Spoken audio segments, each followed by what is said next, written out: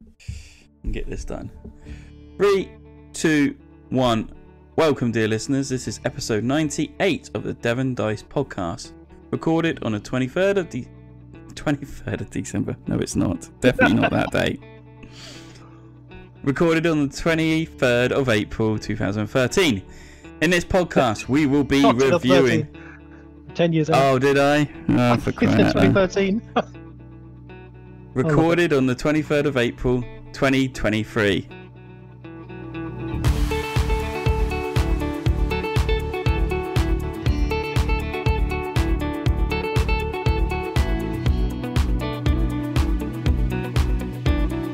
In this podcast, we'll be reviewing Brass Birmingham.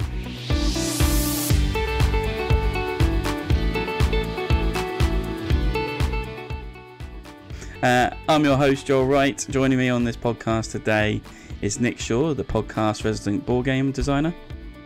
Good evening, folks. And Dr. Jones, or Lewis. Dr. Lewis. Let's go with that. Dr. Lewis, the podcast classic board game player. Hello, everyone. You can tell I'm really suffering at the minute. My brain is not thinking straight. Before we get on, just want to remind you that we're heading towards episode 100 very, very soon. And we would like questions in for that. So please send them in to any of our social sites. And let's get on with it. All right, guys, how you doing? Yeah, good. Good. Lewis? Looking forward to this. Nice to hear from you. Yeah, doing well, yeah. Feeling forward to it. Yeah, good of you to let me know that podcast was on. That's very good. We didn't exclude you from the other ones. You just picked dates I wasn't available. Yeah. Interesting. And then went, it doesn't matter if you can't make it, mate, before I even answered. We missed you. We missed the moaning. Yeah, exactly. There's no moaning at all. It was. I bet all you had was just constant streams of nonsense about very average games, I imagine. And probably Clank was mentioned at least 10 times an episode. Definitely. Oh, yeah. And Mark's missed you as well. He looks forward to listening to you rant on the podcast when he listens. He does. That's a highlight for him. He told me himself. He's ready to take notes so he can write his comments in reply. That's it. He was also telling me how much he agrees with everything I say, and how he felt I was the most informed member of the team, if I remember correctly. All right. Well, that's your word against his, then.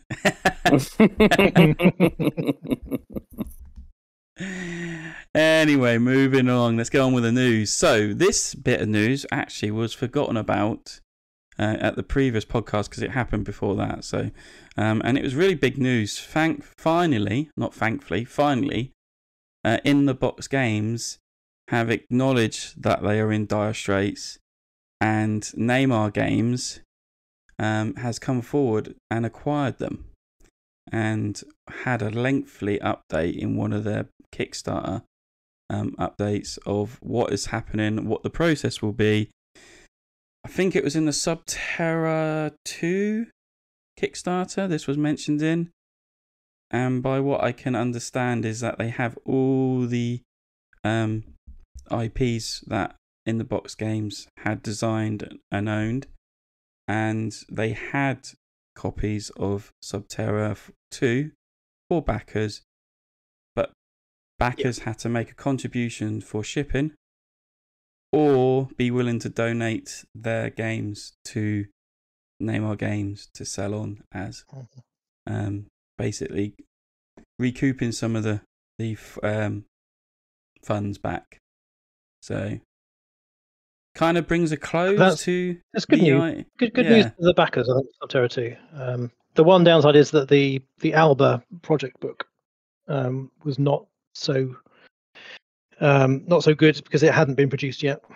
So there was no stock that they can sell. But can I just stop you there? They made a Subterra 2.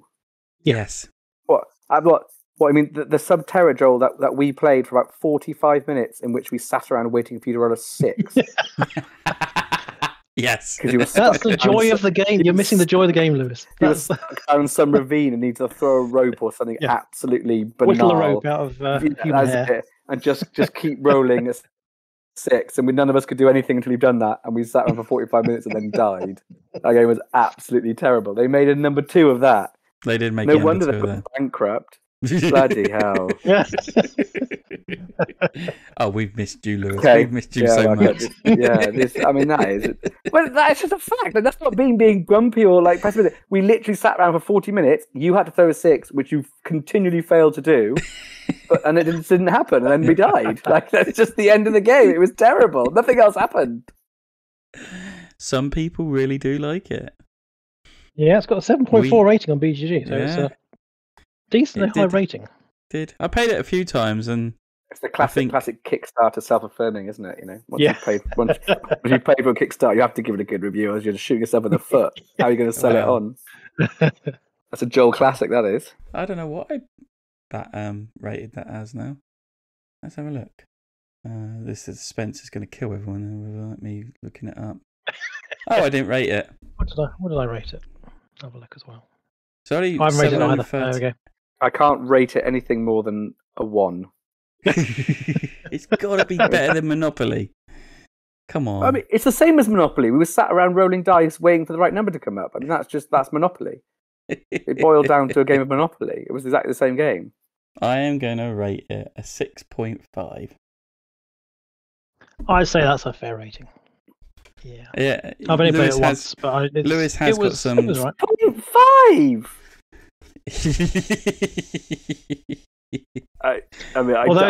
Joel, you play that game with me. There's no way that game was 6.5. Again, you're being blind. I enjoyed some aspects of it. I did it. I played it a few times and enjoyed it.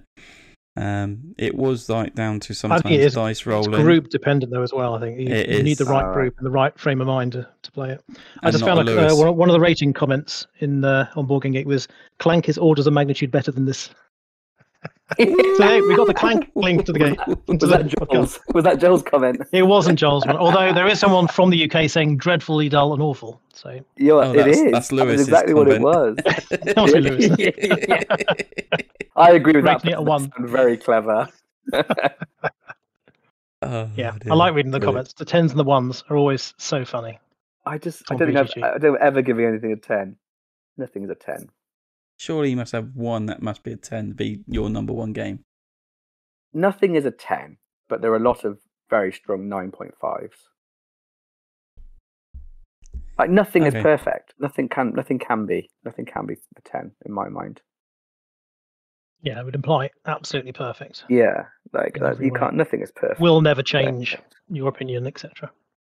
Oh, anyway. Good news for some backers, not so good news for Alba backers. Maybe they might come around and actually print it out, and Sam might get his copy of Alba. Yeah, I would argue that's bad news for Subterra 2 backers because they're going to get the game. They're never going to get it back. They were saved. Well, they were actually. Some people are actually saying they could pick up Subterra 2 cheaper at the shops because it was being released at the shops way before it was even announced Naylor Games had acquired it because they were trying to recoup some of funds back. It's Naylor Games, isn't it? Naylor Games. Naylor. Sorry. That's my good. Dyslexia. Very good. All right, let's move on. Lewis, what was the worst game I purchased from Essen when we went back in 2017? 16? The worst game? 17. Let me have a little think. There was the game that was about building roller coasters out of cardboard, which was not a game and mostly didn't work with the marbles running down the cardboard. That was pretty poor. Yeah, I got it right, did I? Is that the correct answer? And you never guess what? What? It's coming back out. What? But have they made the game better? Well, you can take. I didn't put a link in here. Roller Coaster. It wasn't called Rollercoaster Rush before, was it? No, it was called Coaster Park. But again, like the concept was a good idea. But there was just no actual game to it before. Like the actual game was just pick some pieces and then you got to try and make a roller coaster. But it was just never worked. Like without the cardboard and the cardboard bits. Yeah. So it is funny because like when it got pushed, because I got an email sent from Pandasaurus Games, and they said, "Oh look, we got Rollercoaster Park Rush coming." And I was like, "That looks oddly familiar." And then I started looking at it. I was like, it's the same game, but now they're using plastic pieces instead of cardboard. Yeah, the piece of the roller coaster, no plastic. I can see. Well, that would work a bit better because the cardboard used to bend and everything. But have they made? Doesn't it look like they've made the actual game any better? No, it's still the same mechanics as what it was before. God, like there wasn't even any mechanics. It was just. There's the drafting mechanic. Yeah. Yeah, but it was just like pick a piece, wasn't it? Yeah.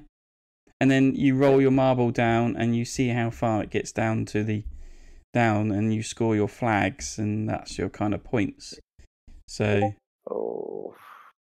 it's that sounds good. I never said it made it any better. Yeah, I'm trying not to be all negative. Can you put some good games on here in a minute? Oh, we're getting there. But I mean, this is when they did bring that out, the original one. I also picked up the I now can't think what it's called, but basically it was like a puzzle game where you're building a roller coaster simulation, and you had to you were given the pieces, and then you were shown where it starts and where it ends, and you had to build it with these pieces and then roll down this kind of ball on a cart thing. It's kind of a solo puzzle kind of game, not really a board game, but it was was using plastic pieces, and you can raise it up as high as you need to be. I bought that at Essen. You got that as sure. I thought you got that. Yeah, because I got it for my. My niece has still got it. It was like a puzzle, and it gave you like certain pieces. Yes. And certain. Like the certain pieces in certain positions, and you had extra pieces. And you had to work out with how the extra pieces fit in to make it get to a certain point. It was awesome, wasn't it? Because you figure it out, and then you launch it off, and you can say, yes, that worked. Right, next puzzle. And like me and my boy spent ages going through that, and I was thinking, this is what Coaster Park should have been, really. Oh. Using plastic pieces. It would have probably. Well, actually, I don't know.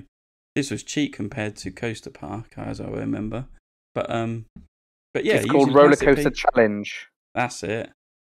And this is kind of more or less what it is, but it's now just solid blocks, plastic.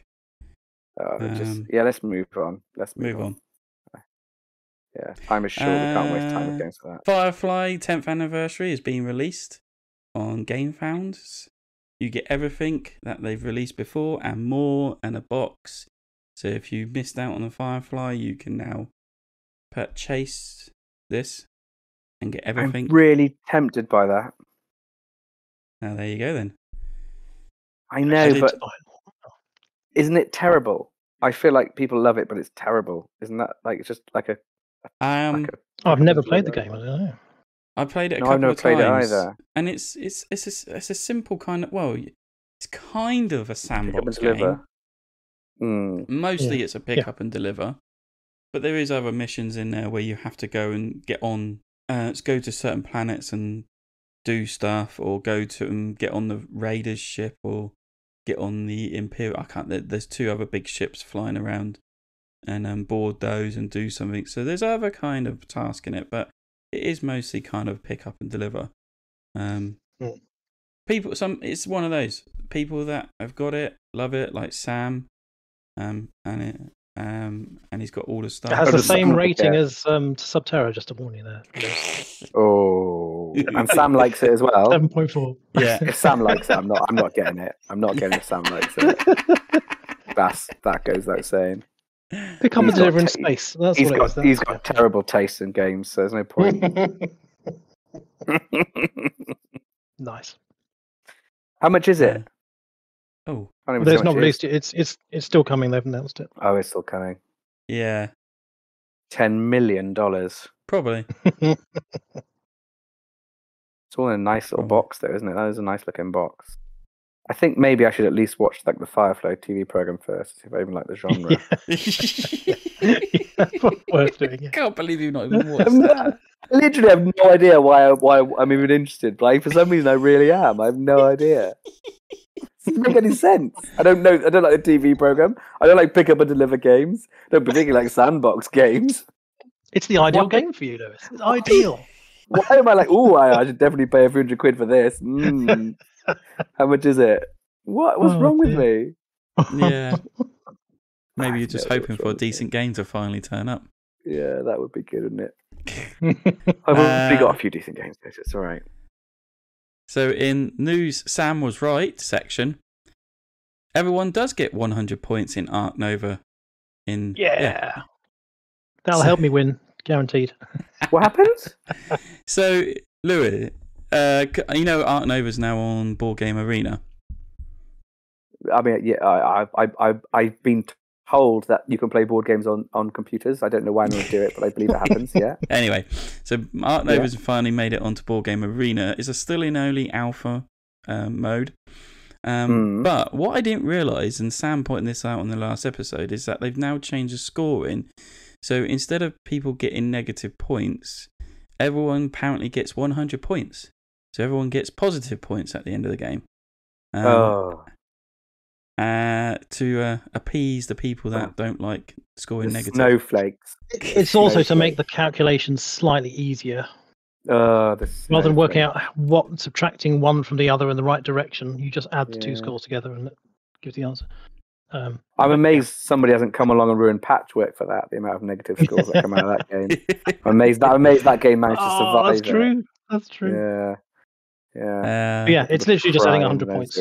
So after the last episode, I had to go on Board Game Arena because I was like, Sam mentioned it, and then we were like, sure, that's not like an April Fool's. So I went on Board Game Arena, found the forum post, which is actually from the designers, and they made 2 rules changes, and one of them was this scoring rule change.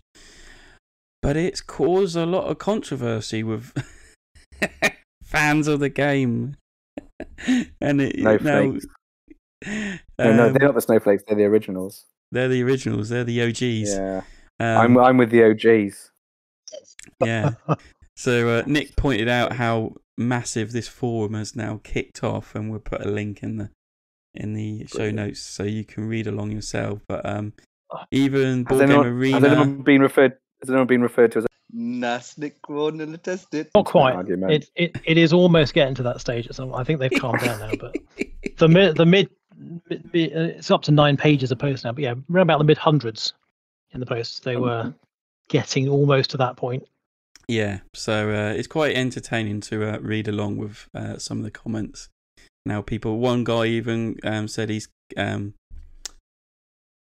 his BGA yeah, Premium membership. Yeah. Because of it. Do you know what? He's cancelled his BGG. He's cancelled his what? His Board Game Arena membership. Yeah. Oh, yeah. That's probably because he realised that computers are for computer games, because computer games are much better than computers, and board games are much better than real life with real people. That's the real reason, I imagine. But I imagine he's not banging on about it, so it's fine. No, he didn't want to tell anyone. He just left a comment in the post. Let exactly. The whole 10 million users of Board Game Arena know. I'm a full supporter of him and his actions. I support his strike. Oh dear. I don't care. I'm enjoying the game so far. On there, so yeah, no matter who wins at the end of the game. And it just tells you who's won. That's what it is. And to let everyone know, when we were playing Ark Nova, the 3 of us, not Lewis because he doesn't know anything about it. I won. I've played it with you. on Board Game Arena. Board Game Arena. Doesn't count on Board Game Arena. That's not real. If you can't look your opponent in the eye and read their next move, it doesn't count. Oh, I can do that. All right. Yeah, and I had one of those moments where I'd pretty much done everything on my board, filled the zoo up, got to the end of the university track, got all the tokens on the places on my player board. It was a full Monty, except for I didn't get to remove all the cubes. But so yeah, and I won. Did I say that before? I don't know. I can't remember. Anyway, moving along. You rub it in. That's it. Sam came second. I was a distant third. Reprint news. One of my favourite classic games I've just learned is getting a reprint. Through the Desert. Which one, Joel? Through the Desert. Classic Knizia game. Yeah. Through the Desert. That is a strong game. I like your version though. That looks like it comes from like the 1800s. That's why I never picked up Fantasy Flight's redo of it, because it was pretty much my game, except for on the back of the board they had a different map with a river going through it. So I was like, I don't really want to pay for that when I've got my nice old classic copy. But All Play are re-releasing it. It's going to be on Kickstarter along with 2 other games, and they're going to have some extras in it to help boost it out.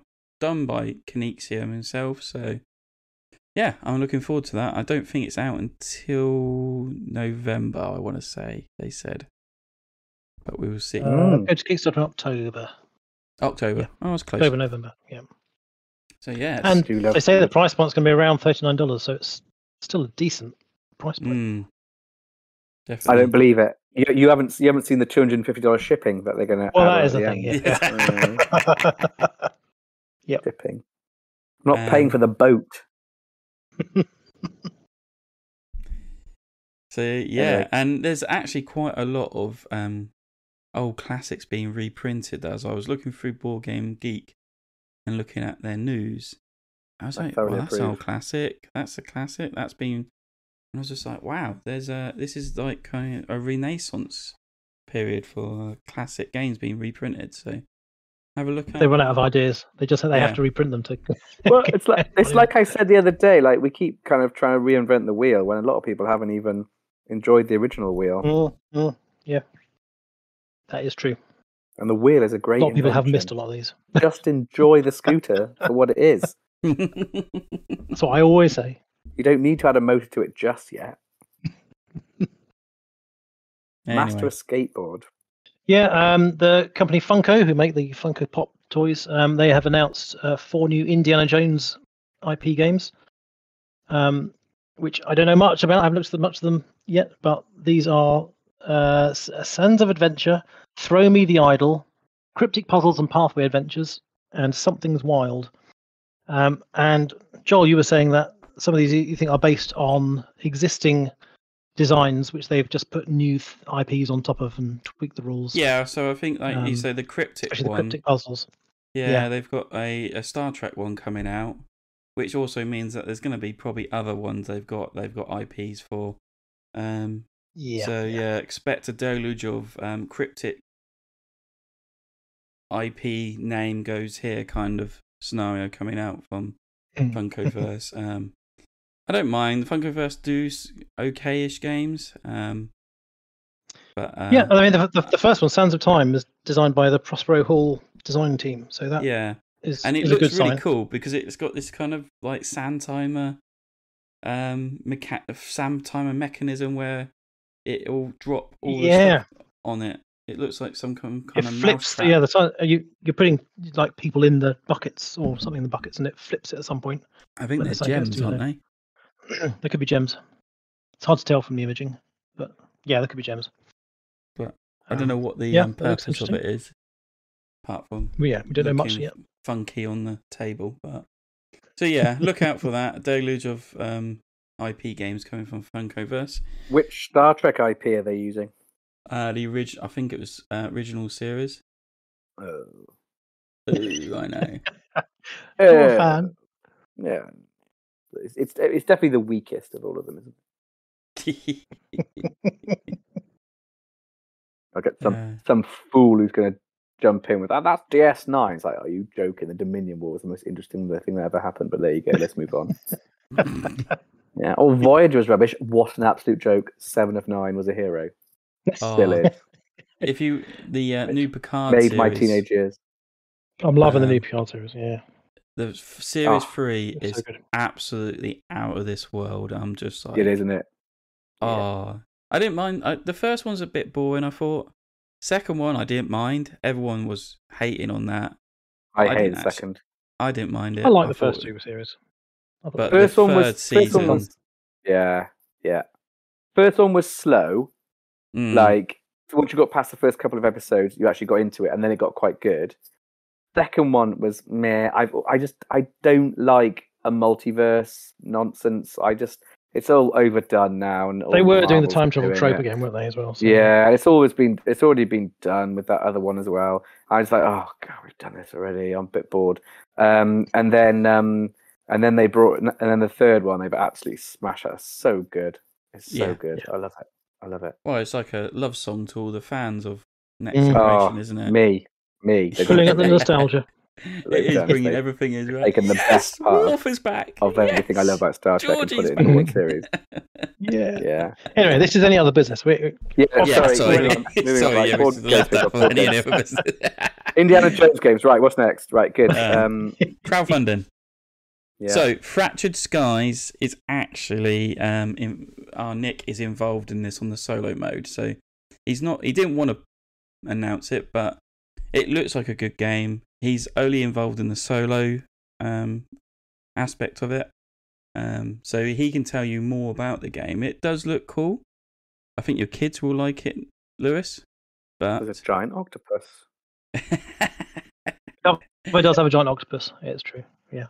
This is a game. It's an area control game where you are using not blind bidding, but hidden troop deployment to do the area control, and you can only deploy 3 of your 12 tokens, which are valuable between 0 and 10. And the total amount you can deploy has to be no higher than 10, so you're limited by what you can actually put down. And you're vying for these areas which give you star forward points or resources, and the resources that you build fortresses which boost your power and markets which boost your resources. And you it's very much about the hidden deployment and trying to outthink your opponents about what they're bidding for on which bits. You can peek at some hidden areas which are going to be revealed each round. There are objectives that you can peek at which are resolved every round. And they've done it as a classic Ivy Studios beautiful production for the Kickstarter. The retail will have just standard components, but the deluxe version is very, very pretty. They've got little airship miniatures which have got magnets on, which magnetize to the tokens, so you can just click them in and pop them on the board. And all little mini fortresses and markets. It's very pretty. So if you like area control and you like hidden kind of bluffing, then yeah, could be a game for you. Have a look. Yeah. What's interesting is that they state right from the beginning there's no stretch goals, nothing like that. The only thing is if you don't back this and you back at like Super Deluxe Edition, then you won't get you basically won't get the Super Deluxe Edition ever again. This is Kickstarter exclusive only, which only means you get painted miniatures, you get the magnetic airships, holographic objective cards, hollow foil box, not holographic, hollow foil, and Black Magic custom organizer. So yeah, if you're one of those people that suffer with FOMO and want all the extra goodies, then you've got 8 days to make that decision. Maybe one of the nice little components. One of the nice ones, which you said holographic. There's lenticular cards. They've got some of the cards for the Super Deluxe, which are the ones where you move the card back and forth. It looks like a hologram, but it's a cheap way of doing it. So that's what they're called, which I've never seen in any game before. Lenticular cards. So really interesting idea. I don't know if it's going to make them the quality of. I don't know what they're going to feel like. But you don't really have to shuffle them very much. So we'll see. It's fun. Interested, Lewis? We're moving on. It looks very beautiful. Doesn't it? Yeah, I'm not sure my kids would like it. Area control is classic. It is. It's on a weight level, probably the same weight as El Grande. Okay. Probably maybe a little less, but with the blind bidding, it's slightly different. Yeah, how that. That's a strong comparison you slipped in there. Well, it's a comparison to the mechanics. I know. I'm just playing. And thematically, completely different. Yeah. Santorini Co-op and Deluxe version is now on Kickstarter. I did get the first edition when they brought it out. Played it, enjoyed it, but after a while got a bit bored and got rid of it. But now they're bringing out a new one, and you can play co-op with the Pantheon included and the co-op version, which is interesting. I've only played this once or twice. I think the original, and it's very clever 2-player back and forth. Kind of almost abstract game. There's not really a theme in there. It's just building buildings and moving the people around. It was perfectly nice. I'm not sure I would want to play it too often, but I think it was definitely lacking legs, wasn't it? Which I think is what they're addressing with the having Pantheon included, which gives you the extra god cards and things, and then the co-op version, which I think we were a very interesting tweak to how it plays. So the co-op mode is basically a ring binder adventure book where you flip over and you move through like scenarios, puzzles. Yeah. It's like an ever-changing map. Chess puzzles in the back of the newspaper, isn't it? That sort of thing. Because the game is very chess-like. Yes. It is, yeah, it is. Oh, that's quite cool. Nice idea. It is very nice. Awesome. So it's nice. It might be finished by the time this comes out. So, but they may have late pledging. Sorry, it's always worth. Sorry about that. Late backing, finishes in 4 days from data recording. So does depends how quickly Joel can edit. At this rate, it'll not be very close. Quick. Right, I'm sure Nick just puts this in here to make me try and say it. I'm going to try and pronounce it. This is Teotihuacan, City of Gods, which came out 2018, I want to say. And this is the deluxe master set that Board and Dice are bringing out. And Teotihuacan is classic Daniel Tassini, one of the T games, which is well liked. It's in the BGG Top 100. And this is a very nicely deluxeified version with kind of thicker tiles, wooden, much nicer thick wooden components. Nice. It looks like screen printed dice and meeples. Nice draw bags, much bigger map with everything included, and it has all the expansions included as well. Have you played this, Lewis? I don't think I have. I think this is a game for you. I think you might like it. It's It's a rondelle kind of mechanic. It's a dice worker placement rondelle. And building up a pyramid and things. Does look nice and meaty. It is meaty. So it's in kind of in the same vein as the Snowdonia Deluxe that they did. It's kind of the same box size, I think, and kind of the same beautification of it, and probably the same price point as well. But they've got various kind of pledge levels where you can just buy the big box if you want to put all your existing ones in, which is actually a pretty reasonable price. What I want to do is buy a cardboard box. Yes, an empty box for £50 delivered. So I mean that's €18 for the box, but you do have to pay shipping on top of that. There's no way to it. You can buy a double-sided neoprene playmat just on its own if you wanted to. You can buy just the upgraded bits, or you can buy the whole thing. And the whole thing is €119, £107. There is an all-in pledge which gets you everything, including the playmats and all the extra bits, which is €179. So the deluxe version doesn't come with the playmats? No, never usually do. A lot of them don't. No, and they don't tend to be. You can't fit them in the box anyway. Usually the playmats. Separate. I don't like a playmat anyway. And last and not least, this is something Nick brought forward, so I'll let him do this. Yeah, so this is Awaken Realms. Bringing out what they're calling story dice, which are very, very beautiful resin set dice for some of their games and for Dungeons and Dragons 5th edition compatible. They are very beautiful and they are ridiculously expensive. So they are, aren't they? We're on there. The story. So the core box, which is for D&D 5th edition, is $79, and that's just for a set of 20 polyhedral dice. And then you've got all these other add-ons you can add on for all their other games in their line, which I'm just trying to find now by scrolling enough. So ISS Vanguard, Nemesis, Tainted Grail, Etherfields. You can buy these beautifully crafted dice, and they do look absolutely beautiful. And the add-ons are not that expensive. They're like $10 for these extra ones for the games. And you can get a nice wooden box to keep things in as well. So it is kind of fun. If you have huge amounts of cash to throw around, then this looks like a very pretty one. If you'd like your dice, and you have lots of money. They are beautiful, but they haven't got them for any games that I like and play. Yeah, that is a problem. The same here. They haven't got you have to be a fan of Welcome Round. Yeah, really. Yeah, you make something for something that I really like, and I might be interested. I don't know. They got some like normal, kind of normal dice.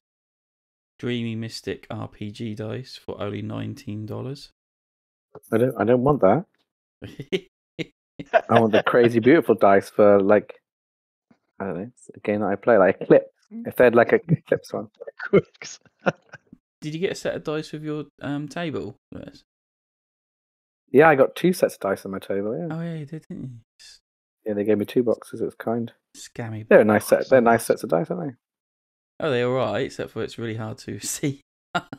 There's so much detail and white on it. It's just like, what number's that? I got multiple colours. I can't think. I haven't really used them. No, neither. Most of the games that I have come with the dice. Really, I find that as quite an important prerequisite of a game. Very good. They are beautiful dice. They are. Right, moving on to what we played. Nick, do you want to do one?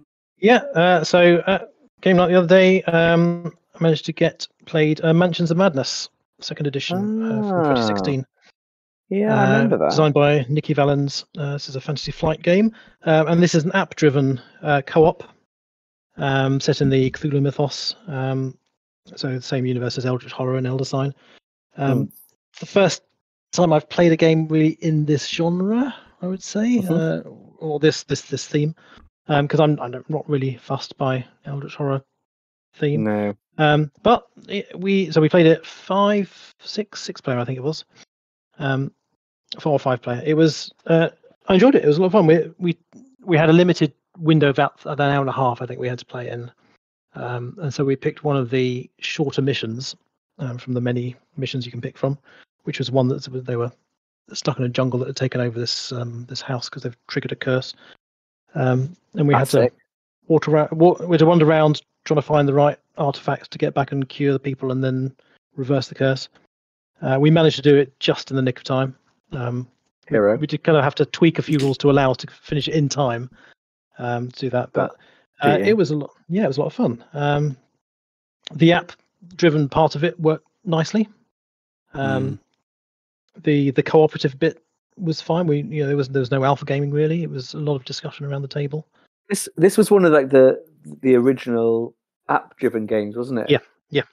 And it caused much controversy at the time. I think it was like along was it a similar sort of time as what was that one? It's based on that computer game, that turn-based computer game where you got to defend Earth against the XCOM. XCOM, yeah. Was that? Yeah, it was about the same time. Yeah. Was it? I'm sure XCOM. 2015 was XCOM. There you go. Yeah, because that was one of the very first app-driven games. When was your one from? 2016, so it's just a year after. I was, guys. Yeah, there was a very similar time. Yeah, I thought XCOM was a lot sooner, but yeah. Yeah, it was that far away. No, Joe, we're just old. Been doing it for too long. I'm not denying it. Yeah. So I enjoyed it. It was good. I would like to try some of the other scenarios to see how different they are. I get the feeling it might get a bit samey if they aren't varied enough. Because they had like 30 different scenarios. Something there was a lot of them. The guy who taught us is one of the in our playtest group, Aaron, and he loves it. He's got all the stuff written, all the expansions and stuff. So he was very keen on playing. So he was a very enthusiastic teacher, which was good, which helped. But I'd like to try a few more scenarios and see what else it's got. It always looked far too narrative rather than gameplay driven when I looked at it. How did it? Was there? It does. I mean, well, you could ignore the narrative entirely and just do the mechanics, and it would still work perfectly fine. But the narrative does add a lot to the experience. You have to get into the story. I mean, saying it's a horror mystery, I was not scared at any point. I don't think because you're hardcore, really. Mate. You're hardcore, man. Hardcore. Did I feel that my characters were ever under threat? No, not really. I mean, there were bits where you some of the narrative says you hear screaming through the wall and stuff, and you go, "Oh, maybe we don't want to go in there for a bit until we heal up a bit." Yeah, screaming. But the narrative does add to it. I mean, it says it's an immersive app guide. It's just you have to read out the text. It doesn't read it to you. Doesn't read it to you. So we had to do our own voices for things, which is quite funny. But yeah, I mean, it adds to the experience having that narrative there. But mechanically, it was perfectly right as well. Perfectly good, nice, not too difficult, but not too easy co-op. Some interesting puzzles to solve along the way. This actually reminds me of a news article I was meant to put in and completely forgot all about it. So there was this time where every game pretty much that was coming out was based on Cthulhu or the Lovecraft universe. It was just after the IP copyright ended, wasn't it, I think? Yeah, and it just kind of felt like at the time everything's a Cthulhu game kind of thing, and I'm not really big into Cthulhu. I mean, it's all right, but but some people are mad on it and absolutely love it. But now I think we're in a period that everything's a Marvel game now, because that's because you just buy them all, Joel. Just everything in your house is Marvel now.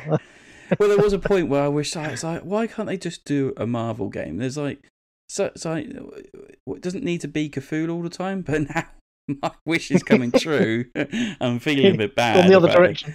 And Fantasy Flight have announced Marvel Dagger. Well, none of the Marvel acronyms. They're always kind of nonsense, aren't they? When you get into them, like. And it's basically Eldritch Horror, but done with Marvel. So you're trying to save the world, and you've got a world map, and you've got little location spots, and you're going to have baddies and henchmen and everything pop up like they do the monsters in Cthulhu. Yeah, it's a retheme, really, isn't it? It is basically a retheme of Eldritch Horror, which is quite cool. But hey, if it's got a Marvel thing on, then I'm sure I might still buy it. Yeah, Joel will definitely buy it. Not might, already bought, mate. Already got your name on it. Okay, I'm going to put it as want to buy on my list. Fine, it's done. Added to collection. Everyone happy? Oh dear, they've done you. In fairness, I think theme does matter, doesn't it? Because I'm sure there are loads of Eldritch horror games where and all that Cthulhu and stuff where I've looked at and gone, oh no. I don't know why. I'm just not really a fan of that Lovecraftian world. It just doesn't do anything for me. Yeah, same here. I'm not really fussed by it.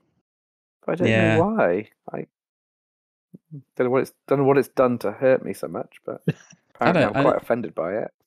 I don't think it's offended. It's just no interest in the subject kind of thing. But people that absolutely soak in all of it and read all the books and read all the lore to it, and so. Anyway. Well, some people say that about Marvel, Joel. Yeah. I was literally going to say they want to watch some of the Marvel films. They need to get Disney Plus, is what they want. That's a story. Lewis, what have you been playing? Well, I'm very good of you to ask. Not Cthulhu. It's not Cthulhu. It's not Cthulhu. Surprising. Now, Joel, I'm going to ask you to cast your mind back to a few years ago when you and I backed a Kickstarter full of minis. We're starting with this one, are we? Yeah, with a game called Monumental. Remember that? We were very excited about it. It was a deck builder, but like a civilization deck builder. Mm-hmm. and then you and I think we got it and we were excited, and I think you came over to my house to play a game. We played it at the pub, and then literally, I think the weekend before COVID locked everything down, I popped round your house to play we had another game. Yeah, and had another game. And I think I'm still waiting for you to finish your first turn, because for some very, very odd reason, they decided to make the game where you don't take turns. One person sort of plays their entire game, and then the other person does it, and there's about an hour break in between each of these things happening, and it was horrendous, painful, and it was painful. The problem is the game was actually really quite interesting. Has some very interesting mechanics. It's really interesting to see how the deck builder mechanics played into the Civilization game, and I was particularly it was very interesting because there was a few mechanics in there that really pushed the boat out for me and made things quite exciting. Number one, instead of the classic deck builder, you've got 5 cards, you play 5 cards. Anything you haven't got, you got to get rid of. Like anything you've got left in the turn, you got to get rid of. Whereas this had 9 cards in a 3x3 grid, and you get to pick a column and a row.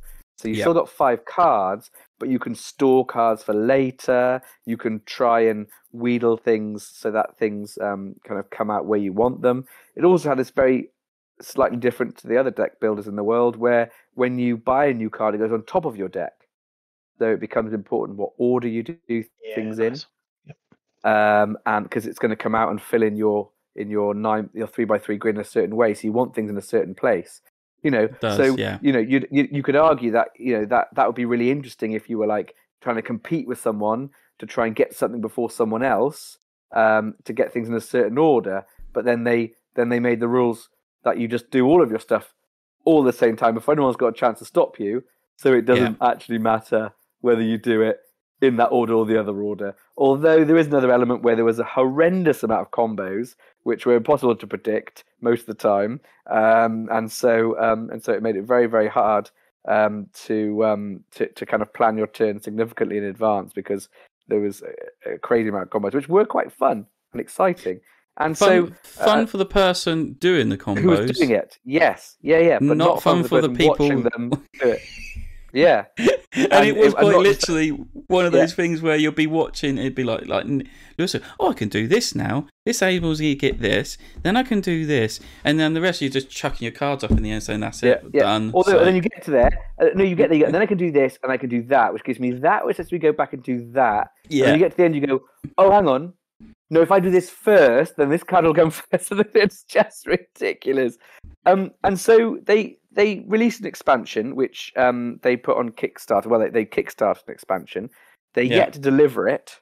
But one of the generous things they did was they released. I say generous. I'm being a bit sarcastic. They are claiming they're going to actually deliver their Kickstarter before this summer, which is very soon.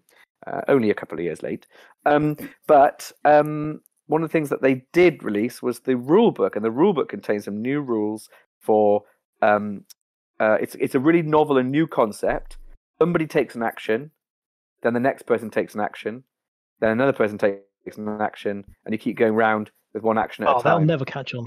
I can't see it working. For computer games for board games in the future.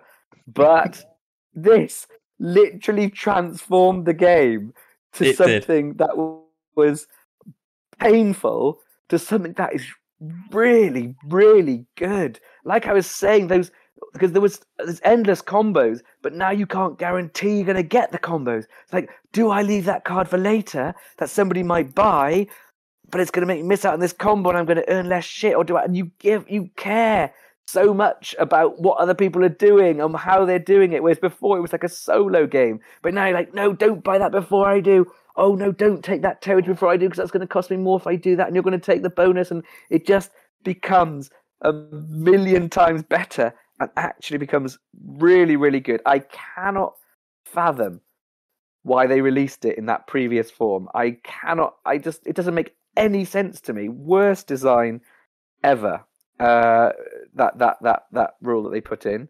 But now it is. I thoroughly recommend it, Joel. If you've still got yours, I would dust it out and I would go and play it with someone because it was really good. Yeah, see, it was real contentious. I mean, I played this back in one of the conventions when they were like, it wasn't even on Kickstarter. It was like, here's this game, we're going to play it. Do you want to try it? I was like, yeah, and I played it and I enjoyed it. But I said to the people at the time, the downtime is horrendous. I said, there was 4 of us. And literally watching someone take all their actions at once was just bad. And I don't know why I still backed it even with that. I just hoped that I was like, let's just see, maybe it'd get better. But no, when we played at the pub, it was even worse, especially when you're playing with Lewis. And not in a bad way. Lewis sees everything on the game. Even before the game's opened, he knows how it works.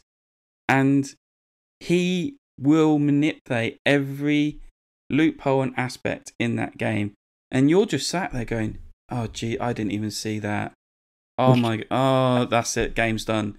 And the other worst thing, because of initiative, at the very end of the game, I can't remember what happened with initiative again, how that worked out. But, like, he was able to basically dominate the board, especially in 2-player, and say, I basically won. I still had my turn to do, but he said, I've done this, I've won this. And I'm just like looking at it, like, yeah, there's no point me playing because he was able to do all his actions, conquer all this land, and do whatever he needed. And I was just like, this, yeah. So I'm really glad. It wasn't even just they did it to fix the downtime. But when you play it makes the game more exciting. It's much less of a solo game. And like I said, you can see the combos, but you can't guarantee you're going to be able to make the combos anymore. So it's like, do I risk going for the combo and missing out on that building that I need? I can't miss out on that building. Like, that's far too good. I need that building in my it's just so much better. Like, it's exciting. It's like, like Nick has pointed out, it's not the newest of concepts, and and it may well not catch on, but taking turns in a board game can add an element of drama. It is quite clever. I mean, I've been very impressed. It's like night and day. I recommend you play it again, Joel. I reckon it could be up there with your clanks. Yeah, see, that's the reason why I held on to it. I was wondering, because when you put this onto the script, I was like, has he got the expansion? I ain't got the expansion. Where's my expansion? No, I just got the rules. You just got the rules off, okay. Because you can actually now buy all this on Meeple's Corner. So you can actually buy the new expansion, which us backers have not got yet, and don't know when we're going to get. I didn't think they were selling it yet. No, it's all on Meeple's Corner. I thought it was on order. No, it's there, Lewis. I'm looking at the page now. You can buy the expansion. It's just the classic version. It's not the mini version, but oh yeah, no minis. Yeah. I did see that. Is that no? That's not with the new expansion. Though. I thought they just had the African Empires is there. African Empires as well. Unbelievable scene. On the bright side, that means that it is probably in the country. Yeah. Because it would all come in the same container. Yeah, I think they're doing it so they can make funds to hopefully send it to us. Yeah, probably. So yeah, I'm glad good. you've said the change is for the better because go and play it, Joel. Honestly, it is now really, really interesting, and it's so interesting because it plays so different to every other deck builder, but it's still a deck builder at its core.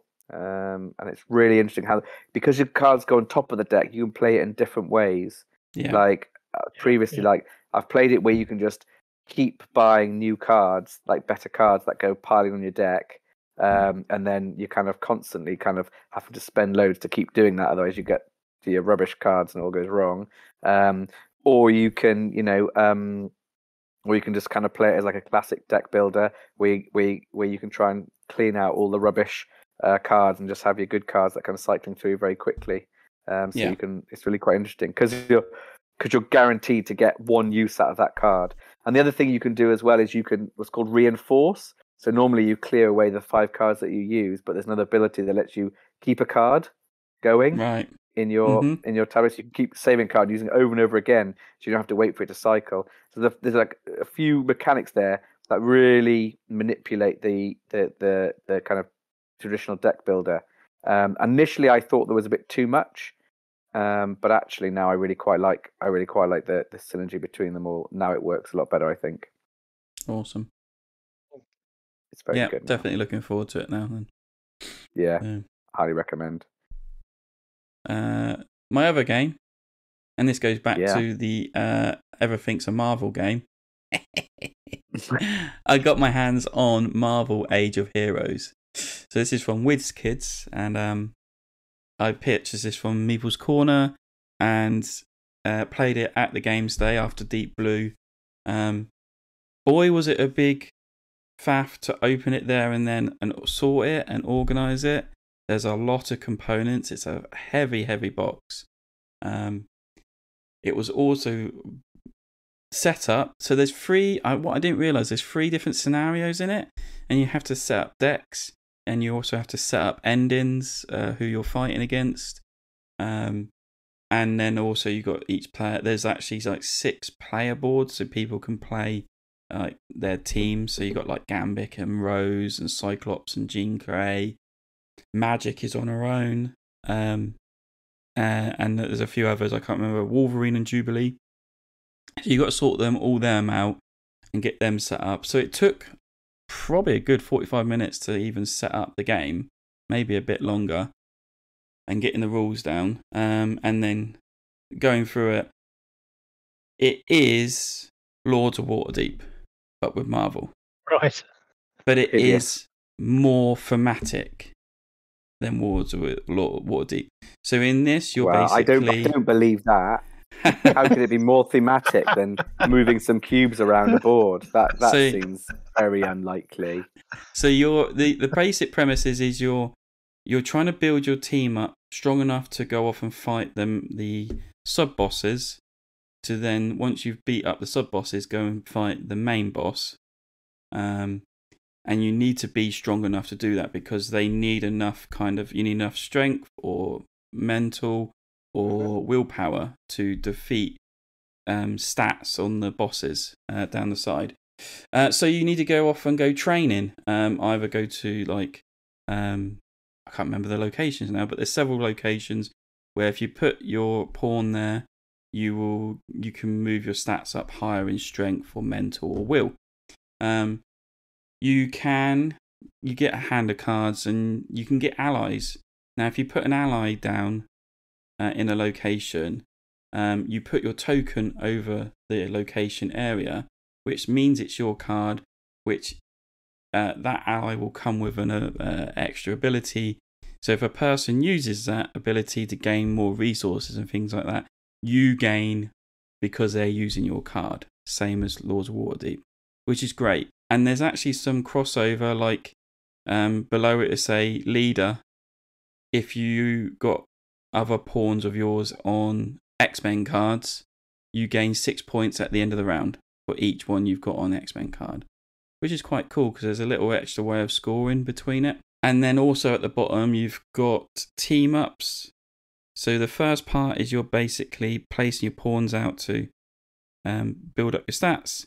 The second part, if you put one of your pawns or 2 of your pawns or 3 of your pawns on the X-Jet, you can go off and do missions like defeat the bosses, and you can place your pawn on a team-up card if there's one being placed, which you'll have to pay resources towards, but you usually get a better benefit out of it to then defeat the bosses, which is really quite cool way. So, and again, if you put that card down, you put your token over that area to say it's your card, and if someone else uses that team up card, you get a benefit, you get a resource out of it. We all really enjoyed it. We all quite got it after doing a couple of rounds. And it plays a long time. Probably longer than Lords of Waterdeep. You're probably looking at a good 3 hours. Wow. It says 60 to 90 minutes on the box. It does. It does take and we were playing free player. Yeah. Wow.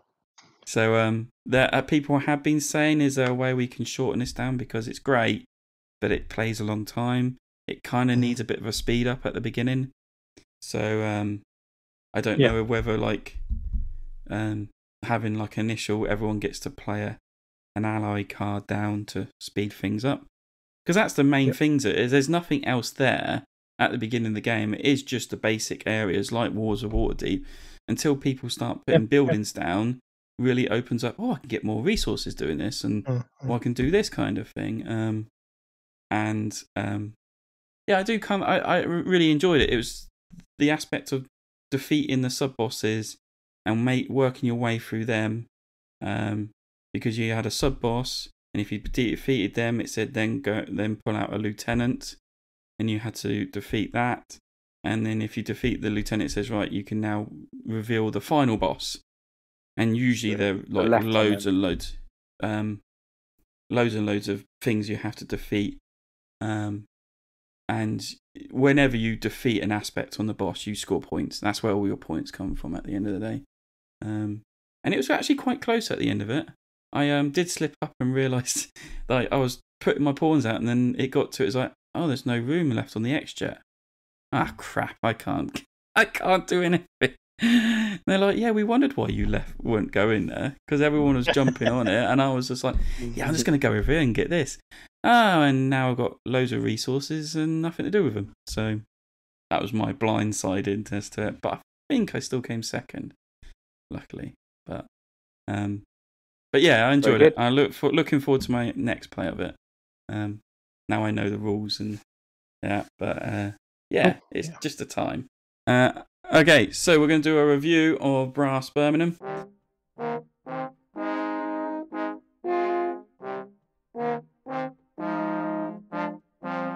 Okay, let's see if I can give you a bit of background and set the scene a wee bit. Really get you in the mood. So I want you to picture the scene. You've been living life far too healthily for most of the 1700s.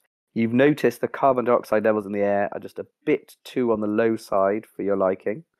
You've decided what the UK really needs is some good old-fashioned burning of some coal to warm up the atmosphere and start trashing the earth at an earlier stage. So it is, of course, the dawn of the Industrial Revolution, and the game is Brass Birmingham, which, of course, is Martin Wallace's second iteration, second version of what was originally the 2007 Industrial Revolution industry sim, which was quite a game in itself, which has now been renamed Brass Lancashire, in which you have to dig canals, build railroads, find something to sell on these new-founded transportation networks, whilst it would seem getting inordinately hammered on a whole brewery's worth of beer. So that's the game. Now, obviously, Martin Wallace is no stranger to some very big games in the board gaming world. Brass and its 2018 revision has been slowly climbing the BGG top 100 for the last 5 years, and is now sitting pretty at number one. And I guess what we're discussing today is it worthy of that position? And to tell us a bit more about the rules, I'll hand you over to the reliable Nick. Thank you very much, Lewis. Very nice introduction. So, Brass Birmingham, the aim of the game is to score the most points. It's a victory point game, which, as Lewis said, you'll be doing by building industries and building up your delivery networks. It's played in two eras. There's the canal era, which is from the 18th century, and then the rail era from the 19th century. Each era will have a number of rounds, and each round will have players taking a number of turns.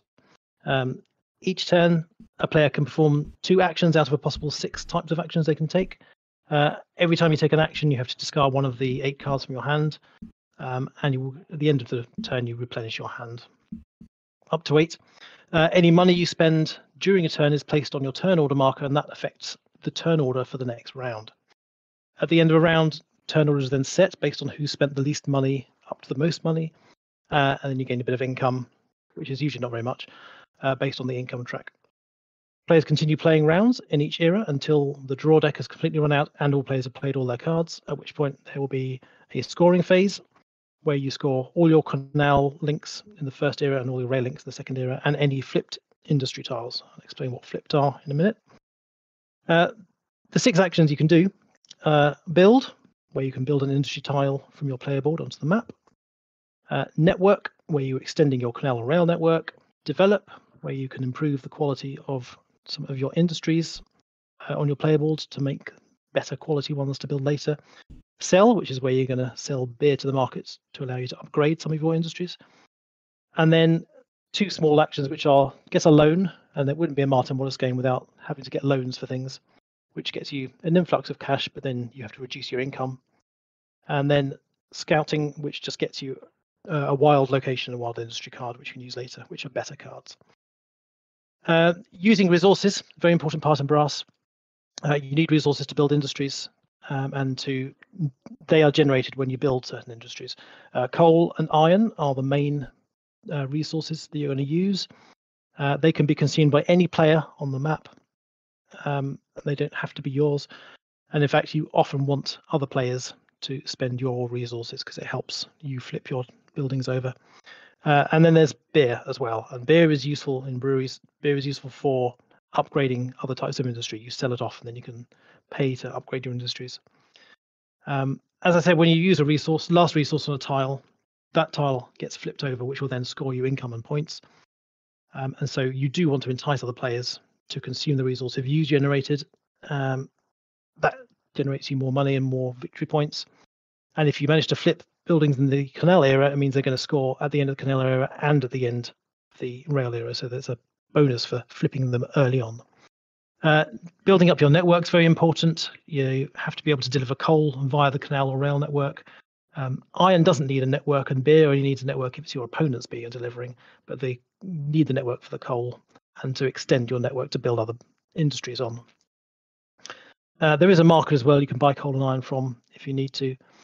In general, Brass is a game about managing scarcity, where you are always struggling with the amount of money that you have and what you want to do. You need to plan a number of turns ahead to see what type of industries you want to build, where you want to build them, when you want to extend your network so you can access other players' resources, and just improve your chances of upgrading everything. So there's a lot to manage in the game, but it's a classic Martin Wallace, so you need to manage your money very well. That's the key part of it. But actions are very quick, so the game is pretty fast in playing your turn. It's very fast turn order. Setting the turn order is a very interesting way of encouraging or limiting what you want to spend in a round.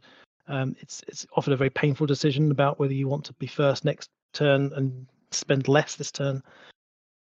Resources being communal is a very interesting way of adding that player interaction and being able to use anyone's network to transport the coal and possibly the beer. And it does really feel like you're struggling to make your way in the industry, and it's nicely challenging and competitive game. So back to the other gents. Thank you, you go too. It's nice actually just to listen to other people take over or change. So thanks for doing that. I'm going to do my bit and discuss the components wise. So we're just looking at retail. This was at Kickstarter. That's how it was able to be brought back by Roxy Games. And in it, they had lots of kind of extra bonuses where you had plastic pieces for the boats and trains, and these lovely iron clay poker chips for money. But we'll look at the retail version because that's mainly what people are going to be looking for. Brass Birmingham is out of print at the minute, which is unfortunate. It's ironic for a game number 1 on the BGG list. It is. I'm sure they want it in print. I'm pretty sure they're rushing to get it out again. So they've done a few prints, and I mean, I picked up on the second or third reprint, I think, and this is before it got massive, and that was when did I get that? Probably it came back in. Oh, it was the middle of the lockdowns, wasn't it? Between the 2 lockdowns, because Yeah. I mean, I picked up Brass Lancashire cheap from Meeple's Corner as one of his auction pledges. And then I was always looking at Birmingham, but I was always like, it's always 40 quid. I can never find it cheap. And then I think I stumbled on it like for 35 at a Black Friday sale, and just thought, right, just go for broke on it. I'm so glad I did because of its scarcity now. Yeah. And it's nice to have both of them in my collection. As I say, the component wise, if you're getting retail, it's going to be cardboard chips for everything, really. Even the money's cardboard. It's decent quality cardboard. Art is beautiful. Perfectly functional. Yeah, it looks art good. is absolutely good looking game, I think. Compared to the original. The people look a bit weird. The people that you are. People always look weird when they're in games. Yeah, that's true. Yeah. Especially the players. You barely even notice it. Yeah. Yeah. What I did, and I mean, I've done this for multiple games, is I picked up the Iron Clay poker chips money system from Roxy Games themselves, and using that in this game really adds to it.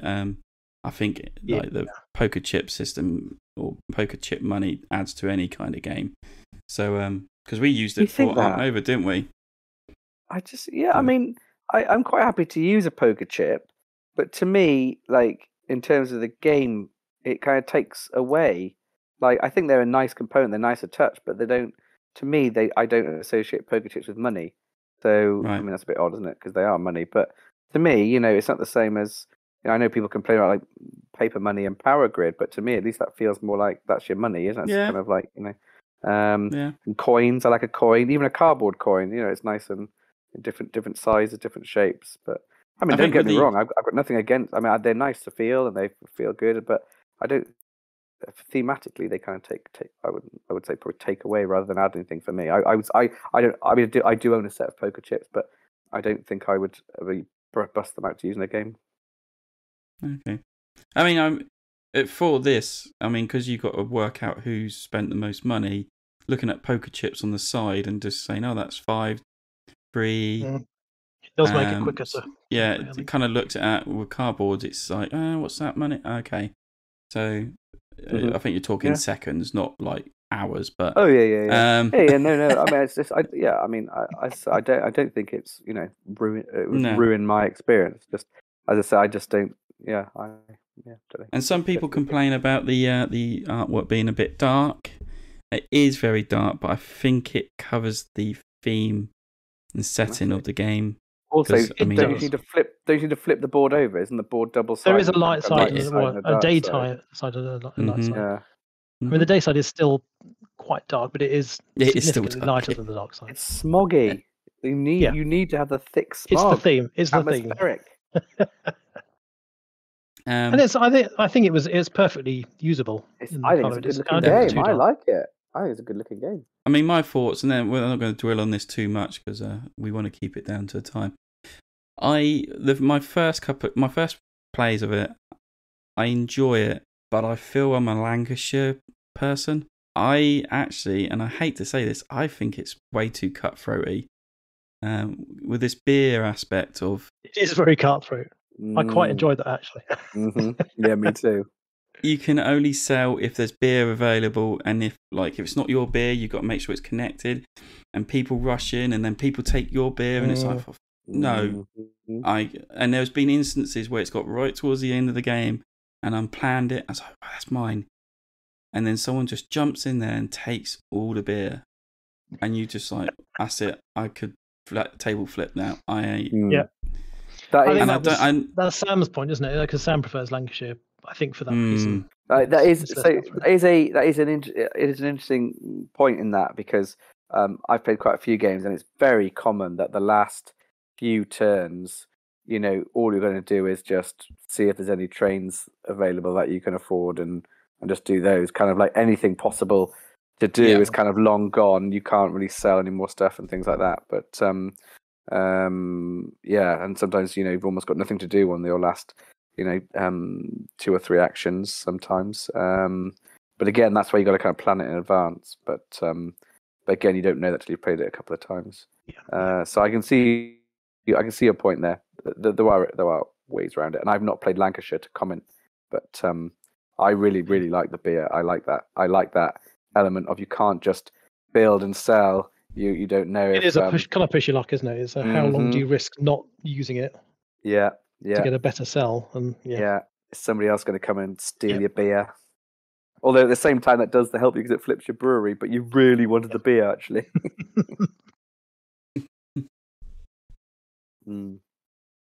That's my thoughts. I mean, I've enjoyed the plays, and it is one of those things. When I first saw Brass in its original form, I was just like, ugh, and I thought it was going to be a complex, like economical game, like even 18xx kind of thing. And it does kind of look a bit like, doesn't it? Yeah. And when Sam said he backed it and done it, I was like, really? Okay, I didn't think it'd be your sort of game. And then he said he loved it. I was like, okay, am I looking at this game wrongly at first? And then someone brought it, I think maybe even Sam brought it along to one of the game nights, and he said, I'm going to teach you it and play it. And I played Lancashire and absolutely loved it. I was like, this is much more simpler than I thought. This is just play a card and do an action. Play a card, do an action. Right. Why was I thinking of this game so badly in the first place? Oh, this is great. So then, and I just, I've got to look out for my own copy. Considering halfway through the game, you basically have to tear up the entire board and then start playing a whole new game with different rules and costs and costs for things. All your network vanishes. Everything vanishes. You've got to start again. And not just like there's different costs for things, and they can go in different places. Like the rules essentially change. It's remarkably simple and easy to pick up. There's a couple of concepts within it that are a bit of a challenge. We've got to get ahead. Some small edge cases which I deliberately left out of the rules. Yeah, which you do have to remember. There's two different kinds of adjacency. There's like an adjacency for like expanding out your network from where you are and building stuff. Or there's like a being connected on the network type adjacency that lets you do trading and buying of goods along the network. You can use other people's networks for that, and that has confused a couple of people when I remembering that. You plan your whole turn up to expand your network there, and you realise that actually you just need one more link because you're not connected to that bit. But that's it. They start telling you like you can't build it there. It's not your network. Yeah. But I'm connected there. It's like no, but that's not your. And then you have to rethink your whole turn again. Takes another 5 minutes and slows it a bit. But I think once you know the game, that will go away. It's actually a remarkably simple game to get the hang of. Like relatively. Once you get going. I like the card play. I do like the fact that that what I didn't say in the rules is that the only action that you actually care what's on the card is the building one, because it's either a location or an industry type, where you can jump to a location or you can expand your industry from where you are. All the others, you don't have to. It doesn't matter what card you play, but you are then removing that option for playing later. So there is an element of luck in what cards you get, and therefore where you can expand to. But it's a very simple concept of just you play the card, you do the thing. Yeah. But at the same time, it's kind of it kind of slightly limits you, or kind of you've got to make the best. It holds you back from going crazy. So I really like the card play, the way that you are limited by what cards you have to play for your build action, which is a location or an industry type. But all the other actions, it doesn't matter what card you play, but you have to play that card. So you're limiting what options you have in the future. And it's a very simple way of almost it reminds you what you're having to do, but it constrains your options about how you're going to expand. The other mechanic I really like, which I think is one of my favorite mechanics in the game, is the setting the turn order based on how much money you spent in that round. And that means you could have this huge round of paying £30 to play loads of stuff out, but then you're stuck in the last place for the next round. That's a really interesting way of setting turn order. I thought it was very clever. Well, you always know someone's going to wants to go first next round is when they go, I'm going to take a loan. And then I'm going to develop through these buildings. Like, uh-oh. What are they planning? They got a big turn coming up. I think it needs commenting as well, just how thematic the game is as well, like, and historically accurate. Like, I think, as Joel said, I do tend to see through games in terms of the kind of normally pasted on theme and just look at what is essentially the puzzle underneath it.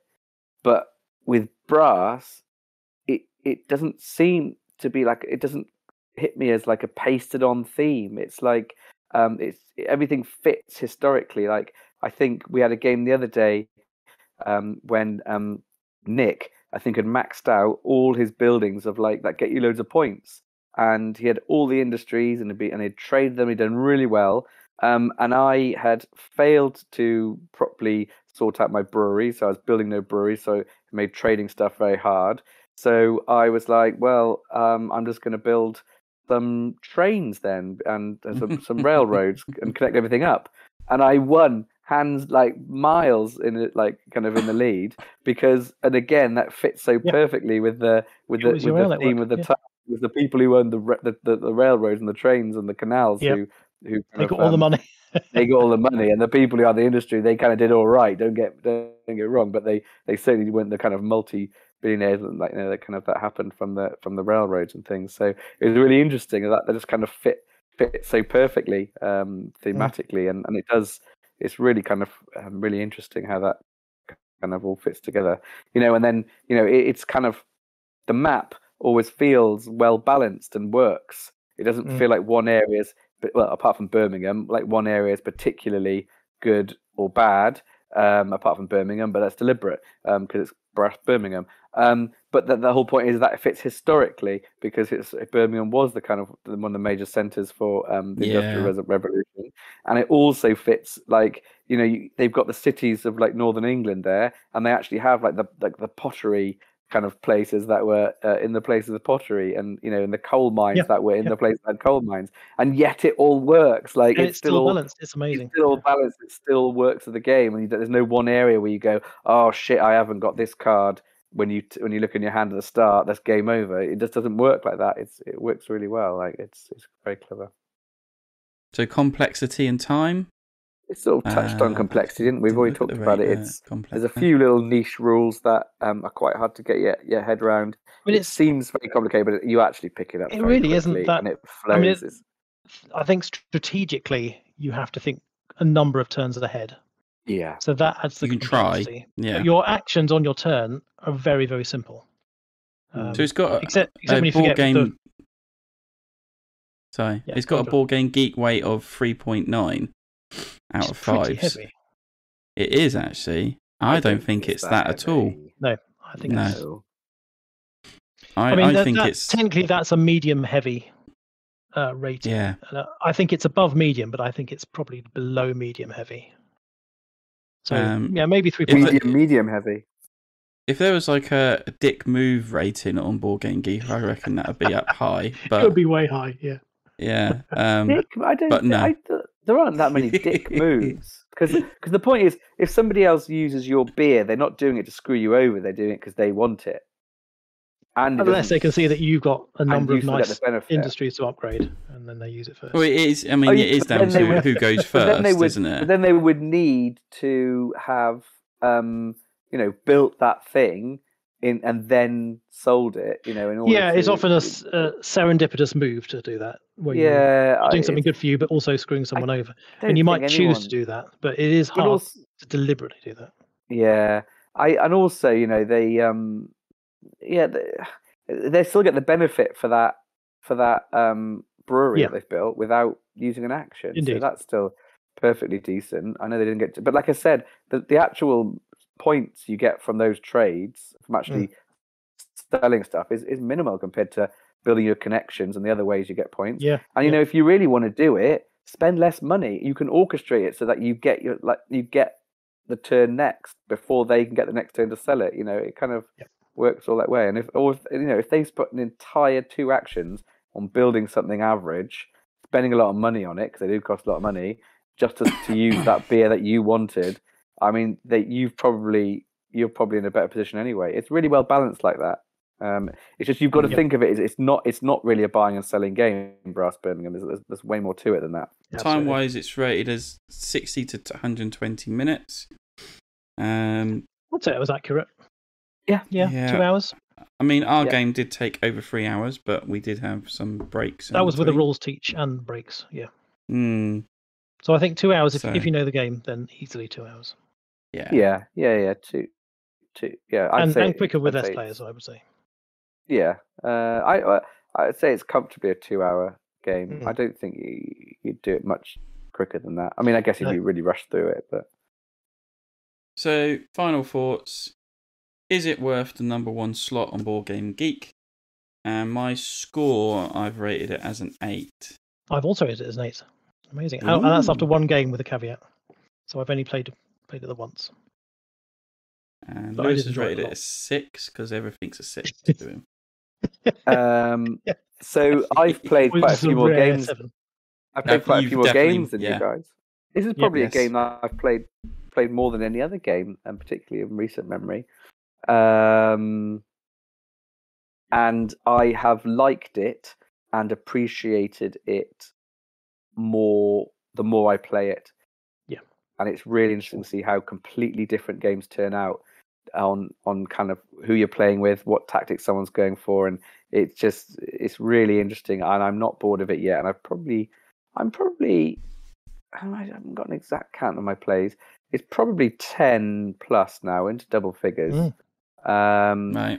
And I could keep playing it, and I could keep playing it and playing it. And every time, the more I play it, the more I appreciate how well designed it is, how well the theme fits in, how fun it is, and I'm not bored of it, which is quite a thing to say, you know, with kind of. And what have you scored it?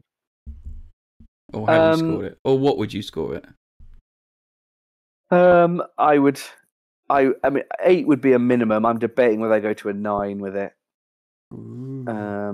Nice. It is a really, really good game. Let's call it a. Yeah, I'm going to give it a 9. I'm going to give it a 9. Yeah. Brilliant. Awesome. Yeah. Okay. Whether it's worth #1 slot, I'm glad it's knocked off Gloomhaven. Oh God, yeah. We needed a new #1. I did like the show it put on of like them fighting it out, and it finally winning over. I don't think it's. Yeah, it really did. I don't believe it's a #1 game for Board Game Geek. It's definitely top 20 for me. Probably top 10 if I actually sat down and thought about it a bit more, but definitely top 20.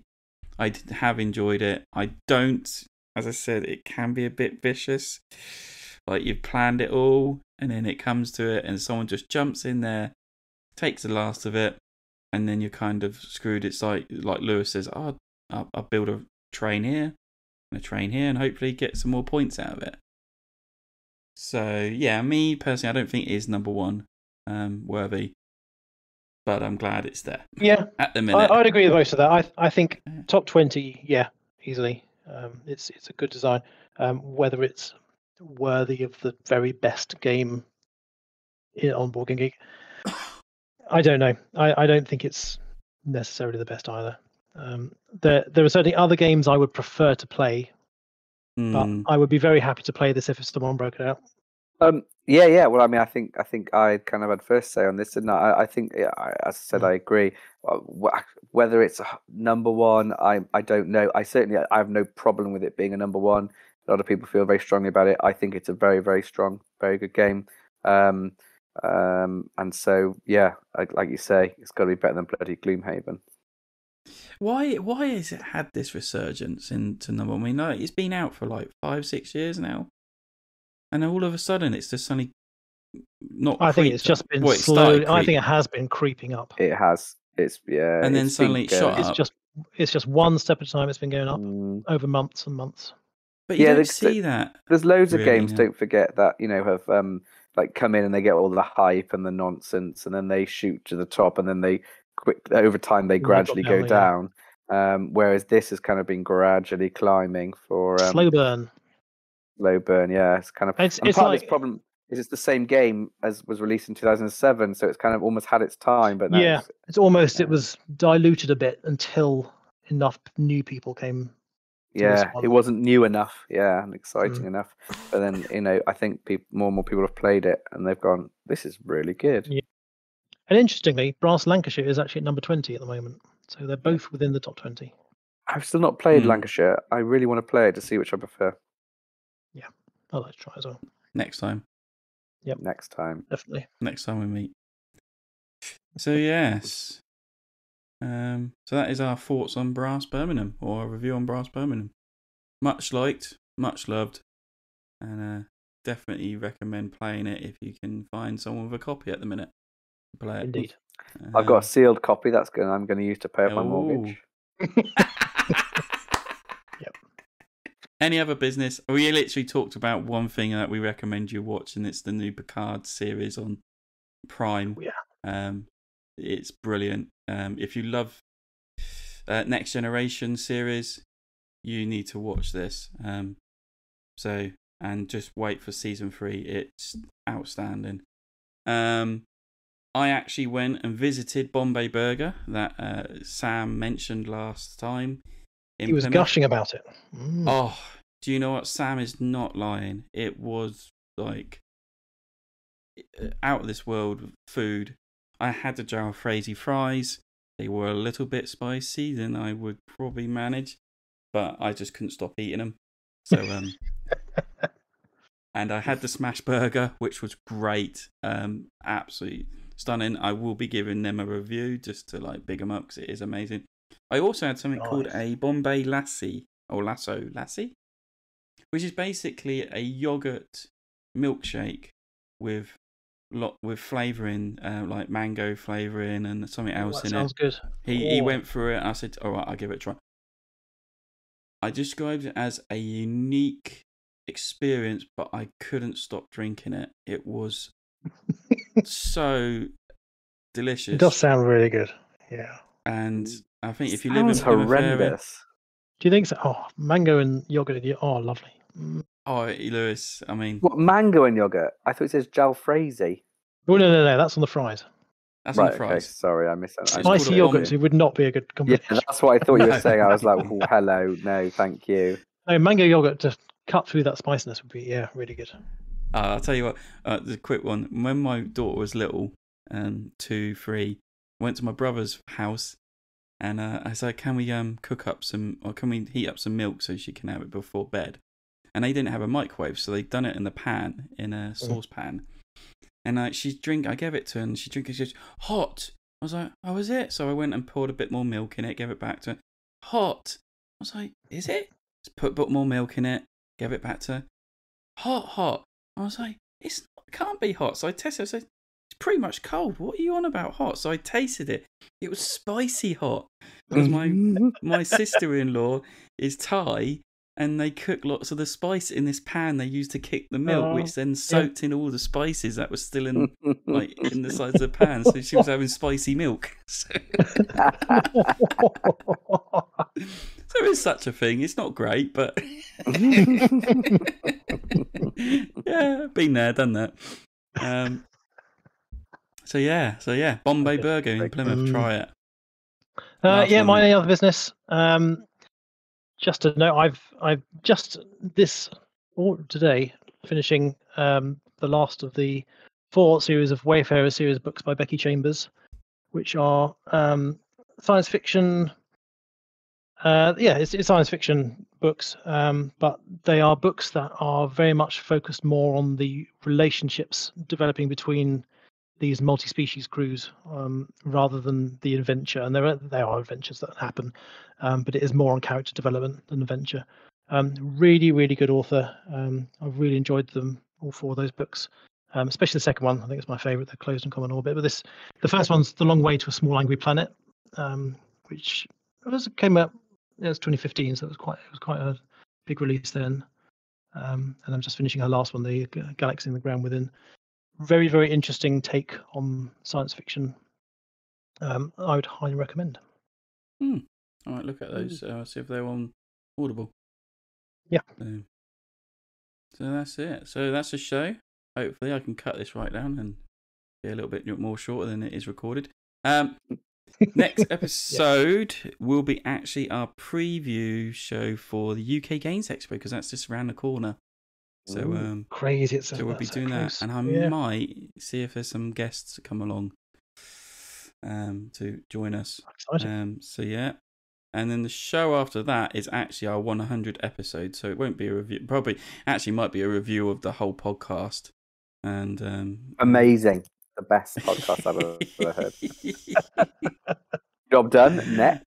That's one episode sorted. So that's the next couple of podcasts coming out. So stay tuned for that. So yeah, thank you guys for joining me on this. Hope you've enjoyed it. Yeah, good stuff. Yeah, brilliant. Yeah, thanks very much.